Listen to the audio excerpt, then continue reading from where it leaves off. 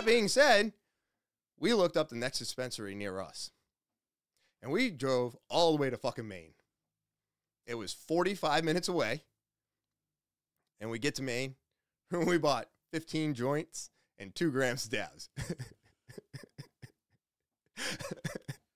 Oh, yeah, dude. I'm an asshole. Fucking buried that shit in the car. Buried it. There's not to be found. Get in the car. And she's like, I really want to, like, smoke a joint. Now, we've already been driving back for 15, 20 minutes. And I go, absolutely not. No. And she's like, why? And I go, babe, do you understand that we just got arrested here before the hotel for having marijuana in our car? And now we're driving from Maine back down to the hotel. If we are to get pulled over, that's there. It's in red. It just happened. They're going to put 2 and 2 together, and they're going to tear this car apart.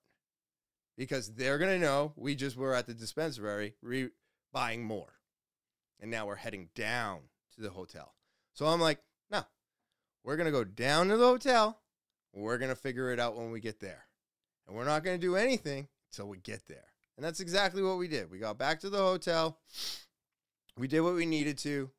Got some food. Got through the night.